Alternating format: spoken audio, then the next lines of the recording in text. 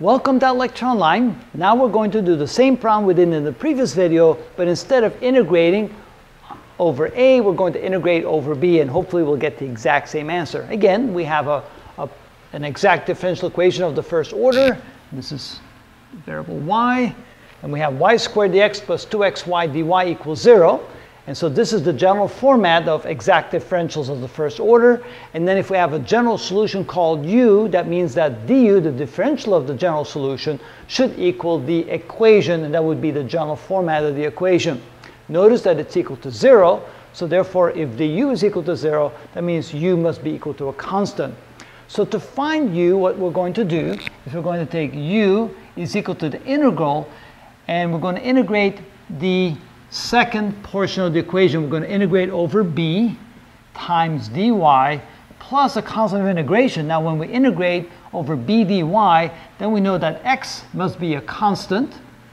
And if x is a constant, then the constant of integration can be a function of x, since x is a constant. So we know the constant of integration is going to be some function of x. So we write it as L of x.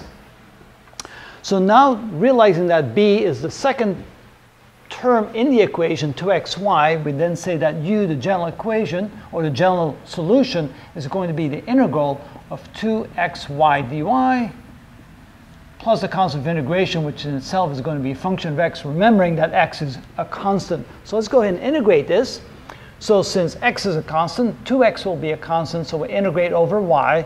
So that means that u is equal to 2xy squared, add 1 to the exponent, divide by the new exponent, plus a constant of integration, which must be some sort of function of x.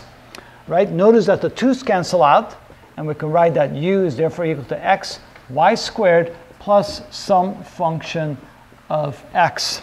All right, now that we've done that, what we then also realize is that if we take the partial of u with respect to x, right here, partial of u with respect to x, that should equal a. And since a is equal to y squared, we can then use that to solve for the unknown function right here. So we can say that a is equal to y squared, which by definition is equal to the partial of the general solution u with respect to x. And so of course, if y squared is equal to this and u is equal to this, if we take the partial of this with respect to x, we can set it equal to y squared and solve for the unknown function L of x. So this is going to be the partial with respect to x of u, and u right here is x y squared plus the unknown function of x, like that. And so when we take the partial of this with respect to x, notice in this case y is going to be a constant, so this simply becomes the differential of this. So this is equal to simply y squared plus the partial with respect to x of the unknown function L of x. Since we don't know what the function is, we can't find the derivative. But now notice that we have y squared is equal to y squared plus this. So let's write it like this. Y squared is equal to y squared plus the partial of the function L of x, like so, with respect to x. And notice we have y squared equals y squared. That cancels out, which means we can then conclude that the partial with respect to x of L of x must therefore equal to 0. And if the derivative is equal to 0, that means the function itself must be a constant, which means that L of x must therefore equal a constant. Let's call it c sub 1. And then we come back over here. We can say, well, since L of x is equal to a constant, we can plug that back in the solution here. So we can say that u is equal to x y squared plus L of x, which is now determined to be a constant.